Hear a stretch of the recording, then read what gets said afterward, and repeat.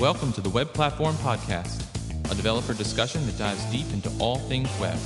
We discuss topics relevant to developing for the modern web and the web platform of today, tomorrow, and beyond. The Web Platform Podcast is a proud O'Reilly media partner. As such, one of the benefits we provide our listeners, that's you, are special discounts such as 50% off of ebooks and 40% off of printed materials. So this includes but is not limited to books on web technologies, as well as other technologies you may be using. So your discount code is all caps PCBW. That's PCBW, all in caps. So head over to O'Reilly.com, that's OREILLY.com, right now to get all your favorite tech books at much lower prices.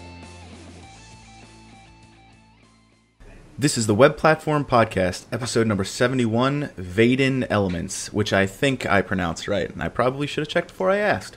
I'm your host this week, Danny Blue. With us, as always, we have Justin Ribeiro. Hello, wonderful people. And then we have two very special guests, Jouni and Manolo. So if you guys just want to go around, introduce yourselves, tell us a little bit, who you are, what you do, what you like. Sure, I can go ahead and take the first turn. So, my name is Jouni, and you got that name right. I didn't even try the other one. Yeah, that was okay as well.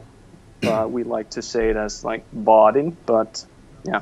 Anyway, so I'm a product manager here at Vaadin and responsible for the Vaadin Elements product, and been here working for user interfaces for like 10 years almost already. That's a good stint. Yeah. So I don't know. I guess that's enough for now. Okay, my turn. So I am Manolo. I work in Vaadin as well, and my position is a developer in the Elements team at Vaadin. I am a wheat expert, so some components are made with wheat, and also I know JavaScript as well, and yeah, that's my position in Vaadin. Awesome. So, real quick, can you give us a little bit of background on what? Give us a little bit of background on what Vaadin does and specifically what Vaadin Elements are. Sure. So, as I said, I've been here for 10 years, but the company itself is like 15 years, and it's been always doing web interfaces, more or less. And we've had our own product for Java developers for building web apps for the entire history. And now we just kind of saw these web components as the future where the web interface development is going to be, I don't know, in a few years at least, and wanted to get on board with that as soon as possible and kind of broaden our user base at the same time.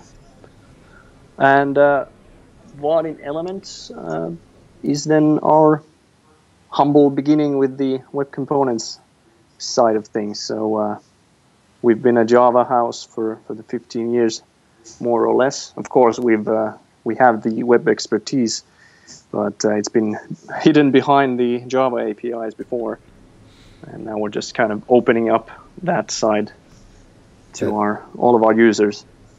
That sounds fantastic. Always glad to see companies starting to move towards web components in general. Anybody that's listened to the show knows that we tend to be pretty big fans for all their pros and cons. So with that, is there a why that you can speak to of why the move to web components rather than something like, I don't know, just doing like jQuery plugins or something like that? Yeah, there's no hidden agenda here, so we're free to speak as we see things. Like the big reasons, I would say the biggest reason is that we just want to broaden the user base and not limit our fine elements or web components to just Java developers. And I don't know, it's been like that for always, it seems, before web components that you've had these huge frameworks kind of siloed with their own components. So you haven't had that interoperability really before. And now that it's becoming possible with web components, we just also want to be involved in that. Well, yeah, that's like I would say the biggest reason. Yeah. But we of course like to play with any new technologies that come into the web platform. So yeah, it's just something new, fresh for us. Yeah, no, and interop is crazy important and a really big pro of web components in general. So it is good to see. I said it before. It's good to see companies starting to move towards that way. So the way that I understand it, so Vaadin Elements are Polymer elements. Is that correct? Correct. Yes. Okay. So why go with Polymer? Why go the full Polymer library route versus vanilla components or something smaller like a Skate.js? Yeah, that's a good question, or a fair question. There's no clear answer, I would say. It's more like it just felt the most mature at the time. So we started at the beginning of this year to play with Polymer more. We had prototypes of web components before that, but it just felt like we can move a lot faster when we just adopt Polymer as the underlying technology. So we don't have to write all that boilerplate ourselves, and we can benefit from the Polymer ecosystem, all the nice things that Google is offering there. And at least right now, it feels like the biggest ecosystem around web components. I think most people would probably agree with that. Yeah. So I think we've discussed options about like going vanilla or maybe using some more lightweight, less frameworky solution for that. But right now, I feel like it's the perfect fit for us, and that we get so much benefit of just using all those nice things that Polymer offers. Yeah, and I mean, using Polymer as a base, I mean, obviously you get a lot of sugar on top. I mean, are you guys using a lot of that sugar for your initial sort of first wave of elements? I mean, what do you like about Polymer? I mean, I'm a big fan of the data binding myself, and of the fact that computer properties came back in 1.2. So, Yeah. But what you guys have? When did you guys start using Polymer? Were you guys in early days in the 0.5 branches? Did you go through the 0.9 RCs? Yeah, we were on board like right around the corner of 0.8 transition. So we started with 0.5, and like pretty much right after that, everything went out of the window, and we had to redo some things, but it was all for the better. And yeah, we've been on board since that. And sorry. So since you've been on board with it, I mean, you guys jumped right in. I mean, you guys went to the grid straight out of the gate. You guys didn't start light and go, we're going to make an input field. You guys went grid. I mean, why did you guys decide to go down the grid path? Well, I don't know. I guess there's a few reasons, but one was maybe that if we can solve all the problems around the grid, then everything else will just follow. It'll kind of be easy from there on. I think you guys just like making it hard on yourselves. Yeah, the flip side of that is, of course, that we're making it really hard for us to get started. But what was I saying? The other reason being, so since we had the grid, it's actually not a brand new component in itself. So as Manolo said, it's actually built using GWT, so formerly Google Web Toolkit, underneath. And we had that component ready already since like last year. Not completely polished, but quite ready to go. And we just wanted to provide a web component API for that. So we didn't start from scratch with the full grid. And because of that, we felt like if we start with the grid, it's going to be kind of such a huge component that it provides a lot of value to many users. So it's a good kind of a gateway drug, sort of, to Vaadin Elements. That's a big one for a lot of companies, right? Like to kind of prove, like, see, we know what we're doing. Excuse me. Like I think Kendo UI, like one of their big things is their grid and things like that. Yeah. So I can definitely see the case why you would want to try to tackle that first. Almost just get it out of the way, saying like, see, yes, we can do it. Here it is. Very nice. Sorry. The thing is that at the beginning we had a big challenge trying to make everything work together. So at the beginning we had a grid made in Java, and we started to offer the JS interop for exporting things easily to the JavaScript community or ecosystem. And also Polymer was in the beginning of its history, and we wanted to join every piece in one thing, and it's kind of playing with different things, and at the end see everything working, right? So it kind of started as an experiment, and is this actually possible to do? And then we just saw the opportunity that we should do this. And you guys have been in the enterprise game for a long time. I mean, it's yes, a lot of web developers may not know about GWT these days, but it's been around for a while. And obviously, in the enterprise, grids are kind of a thing, right? We use grids a lot of the time. It seems like a logical start point for someone who's been in the grid business for a long time. Yeah. It was one of the components that we had. Like we had a table in the core framework, which was overdue for a rewrite. So that's where we kind of made the new grid. Started 1 or 2 years ago. Started building that. So it's been a long journey with that already. So I mean, did you run into any initial sort of headaches with the sort of standards and specifications that are, around web components that sort of make web components go in today's browsers? You mean in the integration of the existing thing, or just overall in web components? Yeah, I mean, it's always curious to me. I mean, grids are, everyone sort of has an approach to grids, right? How you bind data in them, how you sort of deal with a multitude of rows. If I've got a 10,000 row grid, performance can be quite bad. I mean, how did you guys sort of approach those problems when it came to either the web component side or even, even just dealing with it on the web?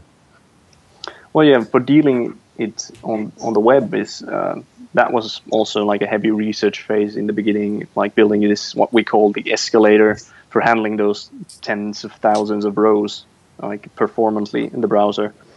And like reusing DOM elements, just showing the rows that are actually in the viewport, stuff like that, making it accessible for like screen readers. When you actually shuffle those rows, like reuse them, they end up in the wrong order in the DOM, except like versus the actual visual order on the page. So then we reshuffle them back once you stop scrolling, so screen readers can still read those in the correct order. All this kind of stuff had to be done beforehand, and it took a lot of time, like being performant on mobile devices. There were tons of different things that we stumbled on. I bet I wasn't part of the initial project when they built the grid, and for the web component side, I would say it was such a new thing for the company and most of us working here. So tackling all those like data binding and how to build a JavaScript or web component API was one of the big things that we had to solve. So you mentioned earlier that you guys kind of got on board at the beginning, or close to the beginning. So like 0.5 to 0.8 to 1.0. What was the most challenging part about upgrading from those older, especially the 0.5 branch, all the way up to where we're at now in the in the 1.x phase? What was the biggest challenge moving from one to the other? Well, actually, what we did is start from scratch in 0.8. So every prototype we had at the beginning, almost we redo everything with the new version, and then from the 0.8 to 1, it was more smoothly. But yeah, the first prototype were very different to the current code. So yeah. Okay. Yeah, it kind of offered a good point of just redoing it, maybe rethinking some things. And I wasn't, as I'm not directly part of the dev team, I can't remember specifics. What would have been the most difficult things to change? Okay. It doesn't feel to me, like looking back, that it was such a big thing. I'm always curious to hear how people handle things like that when there's some kind of a significant upgrade, because around 0.5, and Justin, tell me if I'm wrong, but it seems like around 0.5 is where it really started to gain traction in the community, and then you get more and more people using it, and then with the big rewrites, a lot of people had to go through this. So I'm always curious how people handled it. Really, really like interesting, or even great to see the community effort when the transition happened. There wasn't that much documentation maybe, but a lot of people helping people, like describing how things work, and it was nice to see that as well. Cool. All right, so I don't want to hog too much of the mic, but Justin mentioned enterprise grade, or enterprise, which is something that your company has been known for. What does it mean to say that you are creating enterprise grade components? There's a few things around that. I don't know if the term is the most descriptive or I don't know, easiest to market, but we feel like it describes the things that we were after. So one thing would be that we really stress the quality of the components. Like we do a lot of testing, user testing, and spend much time designing the elements. And the quality, and then on top of that, we also have support for our components. So it's not something your cousin whipped up in an afternoon or during a weekend and then never maintains or upgrades. So that's kind of the bigger promise of our elements, that we actually support those. We have backwards compatibility promises, etc. And the final thing would be the kind of business aspect, that since we have been doing a lot of applications for enterprises and businesses in general, we think we have knowledge what those businesses want and need from UI components. So we want to cater those more instead of just maybe consumer apps. So around that idea, about this idea of sort of the business side of things, I mean, sometimes enterprise is somewhat synonymous with, we are stuck with IE version, who cares, it's always bad, sort of thing. And web components with older versions of IE can be troublesome. Are web components for the enterprise ready? Yeah. In that sense, we're not maybe catering for those enterprises with this offering. So for that, we have our older stuff, like the old framework that they can use for IE6 or something. And I guess it's IE6. also I haven't even heard anybody mention a browser that old in a while. Yeah, well, it's like not our latest framework version, but the version before that actually supports IE6 still, and we have support for that framework version still. But anyway, like making the division between consumer and web, business type of apps can be quite tricky also. So it's I don't know, it's a bit of some sort of indication what type of elements we want to build. Which brings me to my next question. What else do you guys have in the pipe in terms of elements? I mean, right now, you guys sort of came out firing with a grid, which is, yeah. Which I think is absolutely amazing, by the way, because I think grids are hard. So I have many stories to tell, yes. But yeah, what's next on your mystical roadmap of things? I mean, what other web components, are you guys working on that, sort of help alleviate some of this strain that's sort of in the enterprise and in the business side of things? Yeah, well, mostly it's about big sets of data, and a grid is like a natural thing for that. And the next thing that we're currently building is a combo box, which is also about huge set of items that you need to filter out. So that's one thing that we're trying to finish up by the end of the year, actually, the first version of that. At the same time as we try to finish up the final version of the grid. And you guys are working on these in the open, correct? You guys are working on these on GitHub. Totally. So if people have pull requests out there, pull request. Patch is welcome, the usual phrase goes. Currently I don't think we have a proper roadmap visible, like very clearly anywhere. It's on my to-do. I should add that somewhere. But yeah, you can find us on GitHub. So GitHub/Vaadin and /Vaadin-Elements. That's the main repository. After the combo box, we have designed a new date picker, which we would like to build, but I heard some rumors about the Polymer team providing those as well. So it's a bit under consideration how we want to proceed with that, if we want to kind of duplicate efforts there. Another big thing in a lot of these like enterprise widget frameworks are charts and things like that. Do you guys have plans to try to dig into any of that stuff?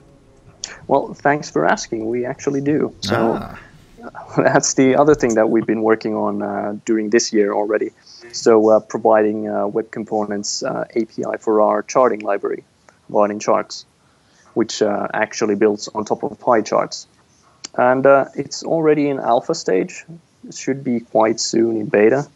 Can't remember the actual dates or anything, but it's also available in GitHub for if you want to test that out. So yeah, we definitely have a full-fledged charting library, which is also something very enterprisey. Yeah. So with that, we're talking about like the things that you're actively building. What is the design and development process like for these? I mean, you guys have been doing this for a long time, not just with web components, but designing componentized pieces for other stuff. You're talking about stuff with Java earlier. But so is the process any different from going from say like that Java world to web components on the front end? Well, at least for us, it's now a little different, but I would not say it's because of web components. It's just maybe that we're matured during the years, how we approach the design of these. Like previously, it has been a lot more ad hoc, how we've added new components to the framework. But now we try to approach them more systematically, actually interviewing our own developers and customers, seeing what has been built, what has been the problems. They have to invent workarounds using our current components and trying to find improvement ideas there. And from there on, it just goes to the design phase. We sketch things out, write scenarios, build some prototypes, maybe different variations. maybe do some user testing on those already, or build some functional prototypes and then user test those. And there's a lot of design and testing going on initially. So, do you guys have a dedicated design team that just focuses on one thing, or does everybody kind of do everything? We have like a UX design group inside in the house, but they're mostly working on customer projects, just designing like customer applications. But luckily for our Elements team, we actually have a dedicated designer in our team, so that's a big bonus for our team. No, so he's yeah, and I actually have a background in design, so my other title at the company actually is a design director. So we have like a double team of designers in this team handling these design issues. Awesome. So we mentioned before, talked about enterprise, and one of the ways you defined that was a big focus on quality. All right. Yes. So how do you go about testing your elements? And you also mentioned that they are very well tested. What is your all's testing process for this? Like, do you do any kind of unit testing on the elements, as well as like more end-to-end stuff? What tools do you use? What processes do you have in place to ensure that you are putting out these really high quality pieces? Yeah, well, I guess I can take this as well. So we do basic unit testing currently with using Web Component Tester, the kind of standard stuff for Polymer Elements. And we already had almost like a visual regression testing added to the project, but we didn't go ahead with that yet, since there were a lot of like visual changes still coming to the grid.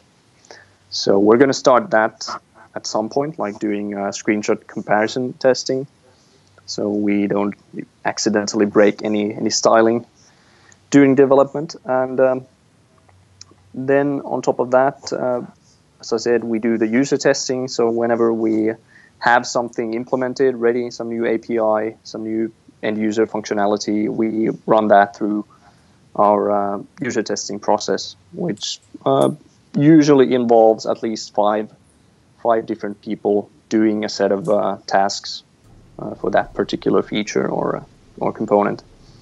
And well, depending on the results, then we might do some changes. Okay. So how does, and this is something that I haven't done much unit testing with web components themselves. How does writing unit tests for a component differ from writing a unit test for, say, just a function that you have? Like, are you just testing the API? Like, are you actually checking to make sure that the correct DOM is being put in place? Like, what? How do you go about deciding? Okay, how do you go about writing a test that actually tests something in a web component? Maybe Manolo wants to take this. Yeah, actually, when we have a new feature to implement or some fix to do, what we try to do is to define the test for testing that feature. So basically, we are testing any single API functionality, as well as we have to test that all the attributes are set because in web components it's important that all the properties are correctly set in attributes, as well as any user interaction, like clicking on a button or whatever. So we try to cover almost the functionality with testing, but we are not doing visual comparisons right now, but using real browsers. So what we do is run our test in all possible devices from the beginning, so as any new feature is tested in all the devices we are targeting. Yeah, we're using Source Labs currently for that. So exactly. We're running tests there, all the unit tests, and I think we're using is it Mocha also on top of like the basic web component tester. I think that's kind of standard also there with web component tester, and Sinon also. Okay. So it's, I don't know, we try to test as much as we can, and unit test is like the starting point for that. And we try to also test the, like Manolo said, the user interactions, and not just the like manipulating it through the API. Okay. So it's kind of a end-to-end testing in that sense. Yeah, now that's what I was going to say. It kind of sounds like you're doing some of that end-to-end testing as well. So, again, the unit testing part is something I'm always curious about, because it's a little bit different than.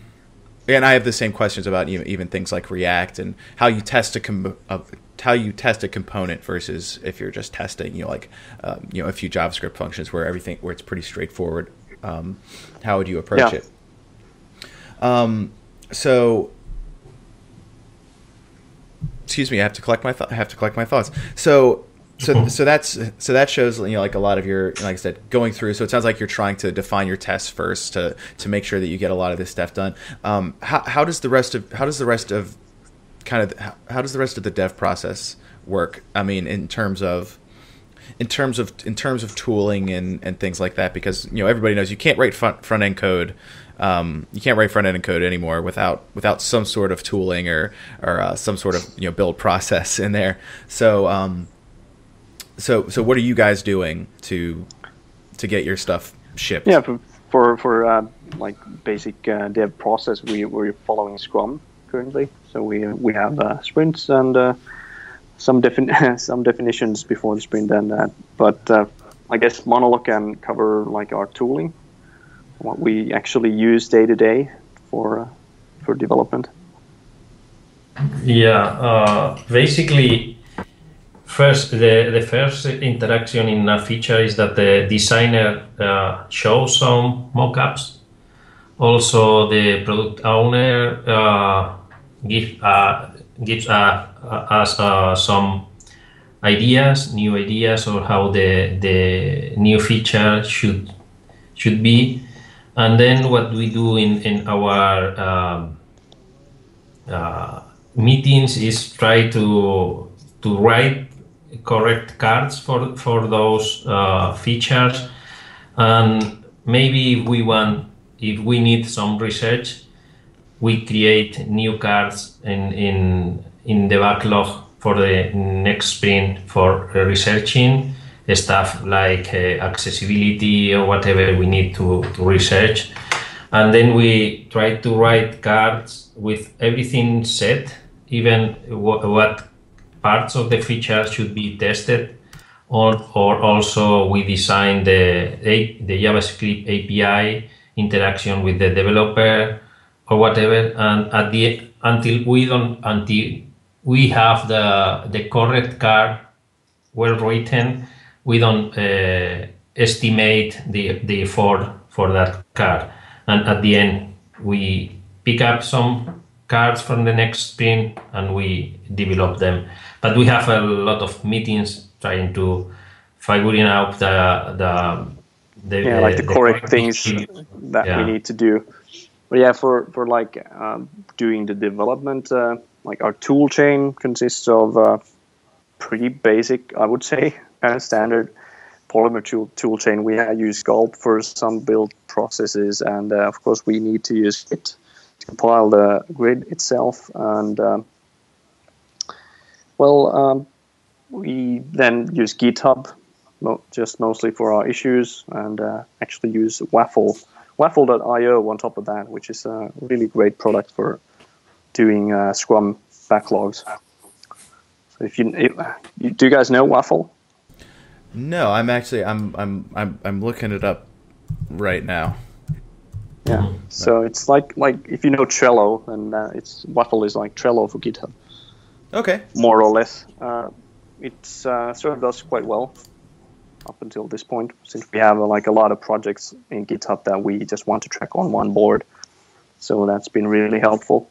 And thanks for actually Taylor Savage, the Polymer product manager, for like hinting that for us, that it can actually work in this kind of situation. And yeah, you know, go you're ahead. just talking about the tool chain. I mean, you guys have been on the web for a long time. I mean, just in terms of, you know, the way that you guys started out building stuff for GWT, and obviously it's still a major sort of thing that you guys are doing, obviously, and you know, sort of, you've been there through the web change. And I mean, how has the web changed for you guys? I mean, obviously the tooling's changed, and you know, have all of these sort of like what has that been like if you've seen this sort of thing progress over time? It's like quite hilarious, actually, looking back. When I started here doing some JavaScript development for like a spell checking company, trying to do like dynamic spell checking or live spell checking, you know, in a text area, and trying to debug that in like IE 5.5 or IE 6 using something. And believe me or not, it was actually like Windows, I don't know, Microsoft debugger or something, can't even remember the name, but it was actually the best JavaScript debugger at the time, shipped by Microsoft. And yeah, since then a lot has gone like better, and using Chrome today is just like a bliss compared to that. And well, GWT, it was like around 2005 or something when GWT started being around, and we weren't like the early adopters of GWT, I think, but fairly early on. And it was also kind of relief to use that back then, when we started to grow as a company and had to be able to like push out code that could be handled by a larger team and understood by like just a Java developer and not just JavaScript developers. And it was. And I mean, how are you finding mixing those two together now? Because obviously you still have both. Now you've got web components and you've got sort of legacy. I mean, that must be quite a battle, sort of, you know, trying to mash those together to, you know, sort of create this, you know, happy sort of environment for people who are like, I can't use web components because I'm stuck here, and what are you going to do? And that must be, you know, that must be quite a challenge. Yeah. Somehow we've solved most of those problems, and I guess the one issue is that we're kind of dependent on the current core framework, in the sense that we're using the same component as is shipping in the Vaadin framework. So we have a tight coupling with the two products there. So we have to handle that like on a company level or team level. We need to communicate a lot with the teams how we want stuff to work. And since they have to support like IE8, and we don't actually with these web components, so that creates some problems also, that whatever we want to like contribute to the core grid needs to work on IE8 as well, and not just IE11, which is what Vaadin Elements support. And I don't know, just tying GWT and Polymer together. Maybe Manolo wants to say something about that, but yeah, the thing with GWT and JavaScript nowadays is that GWT is evolutionating, and we are going to release GWT 2.8, which is fully integrated with JavaScript, so you can write code and export Java code directly to JavaScript and use it from JavaScript and vice versa. So you can directly use JavaScript stuff without doing so much. So basically, the evolution of GWT is kind of like TypeScript. So as you have a high-level language for using JavaScript and more integrated with all the stuff written in JavaScript. So we have taking advantage of this movement of GWT, and it has been easier to to use the grid from Polymer, right? So yeah, it seems that everything goes to JavaScript, and all the frameworks are aligning with JavaScript. So Wit is another framework which is moving to JavaScript as well. Yeah. So with everything moving to JavaScript, and you talked about IE, some stuff, a lot of enterprise bigger companies having to support back to IE8. What has the reception been like for some of these? I know you're still churning, still working through it, but what has the reception been like? Because I work for a large company, so I know the pains of some of that support stuff. So how are people receiving some of these elements, and how are they receiving just the idea of web components in general in their large enterprise solutions? Well, I haven't heard that much feedback about exactly that. We were at HTML5 DevConf in San Francisco a few weeks ago, or maybe a month ago. Well, the reception there among developers about web components was, without a doubt, positive. Everyone's really excited about those, and I guess that's understandable among developers. We're just happy to just support the new stuff. And well, for customer projects inside Vaadin, there are projects that just need to support Chrome, for instance. So I would expect web components to work for many companies even. And I would expect the IE8 support to decline quite dramatically over maybe next year already. New projects don't need to really support those anymore. We can only hope. Yes. I feel like this is the time where we also fight about Shadow DOM again. Is this the part of the show we should... Ooh, all right, sorry. I like it. No, we're fine. So Justin does bring up a good point. And so you guys have been working with web components. And one of the things in Polymer, so there's the shady DOM, and then there's the Shadow DOM spec in general.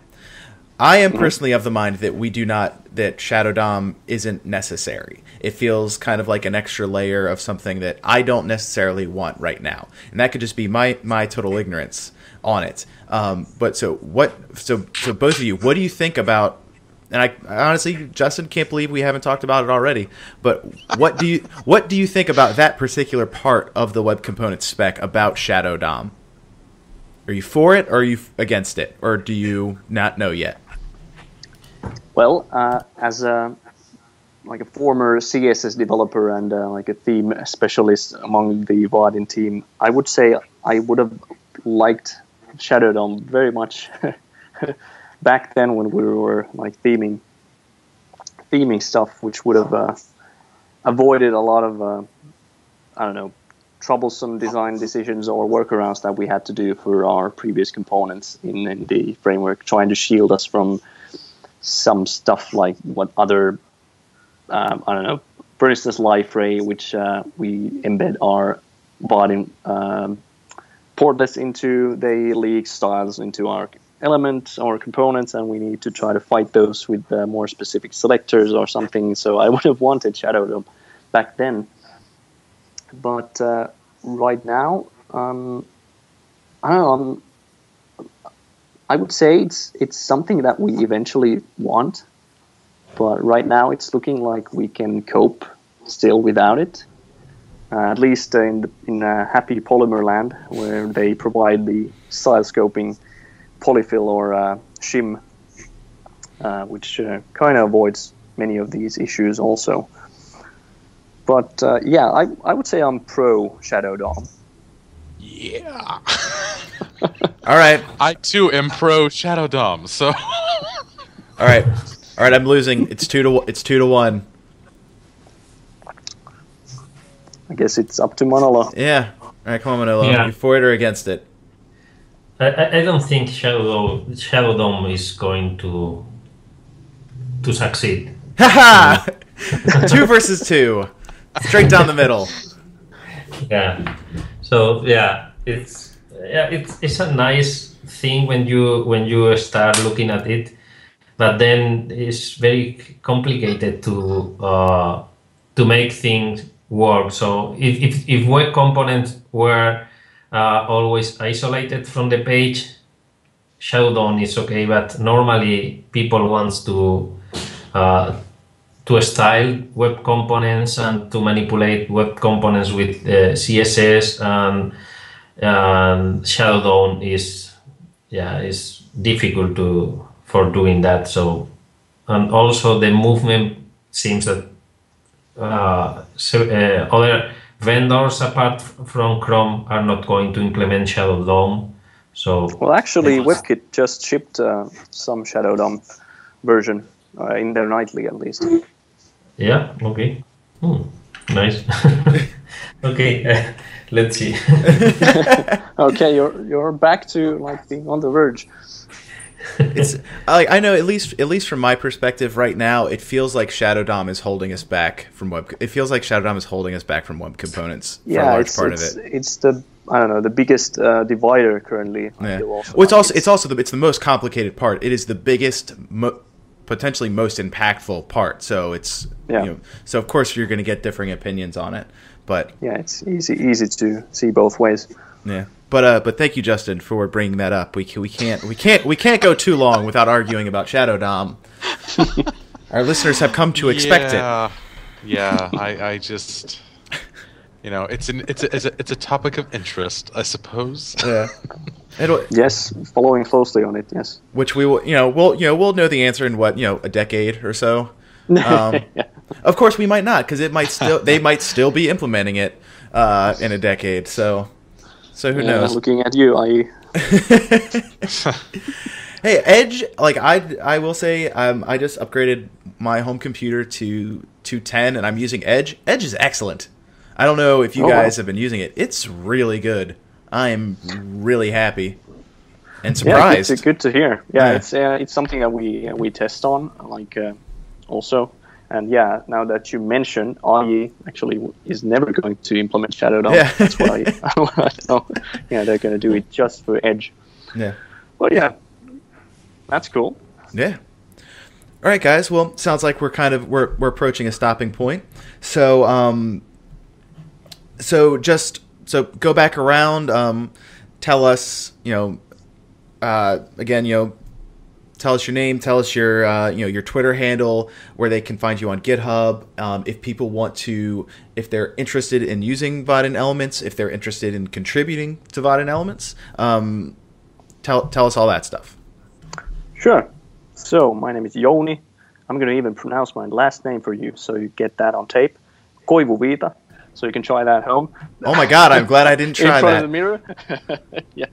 And so Vaadin Elements, so go to vaadin.com/elements. That's where you find all the relevant information. So awesome web components for your mostly business-oriented apps, I would say. But, if you want to use those for consumer apps, go ahead. It's the free web. It's all good. And, I would say we have the best grid on the market currently, at least for web component people. And, looking forward to the next elements that we're going to show you guys, coming up with the combo box and possibly the date picker after that. So go ahead on GitHub, give us your feedback, send issues, comments. We have a Gitter chat. You can find the link to that on GitHub as well. And just come say hi. Ask me tough questions or something. Okay, so I'm Manolo, and I had to add to Jouni that we, apart from the Vaadin Elements, we have produced as well in the Elements team something for wrapping web components from Git, so Git developers can try Git API generator and Git Polymer elements. Yeah, that's a good point. Yeah. So you can go to Vaadin, github.com/Vaadin, and you have a lot of projects there related with web components. So try yeah, them. Vaadin.com/GWT would be kind of the starting point with Polymer Elements. So we actually had a project that, turns out Java APIs for all the nice Polymer web components. So we did that as well. Yes, and you mentioned something about a Twitter handle. So you can find me on Twitter at Jouni, just Jouni.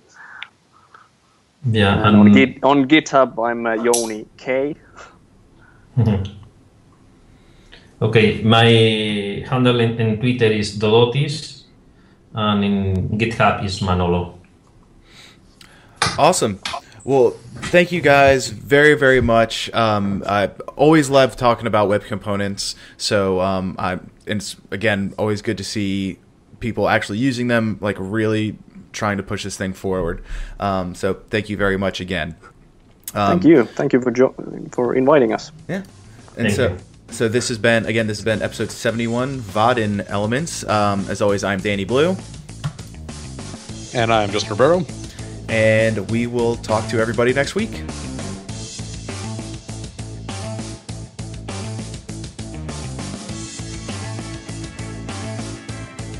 Call for proposals is done and registration is open. And O'Reilly Fluent Conf is back in just a few months. Fluent, the web platform conference, will be held in San Francisco, California on March 7th through 10th, 2016. So get practical training in JavaScript, HTML5, CSS, and the latest web development technologies and frameworks. The Web Platform Podcast listeners receive a 20% discount when registering for the conference. So make sure you use the promotional code PCWPP20 to receive your discount. You want to learn more about what's coming on next on the Web Platform Podcast? Follow us on Twitter at the Web Platform, or on Google Plus and YouTube at the Web Platform. We also need your help in creating transcripts of the episodes and helping to create open source projects under our GitHub organization. Contact Eric Isaacson at eIsaacson, or Danny Blue at D_Blue. That's DEE_BLOO. Thank you for listening, everybody, and we'll catch you all next week.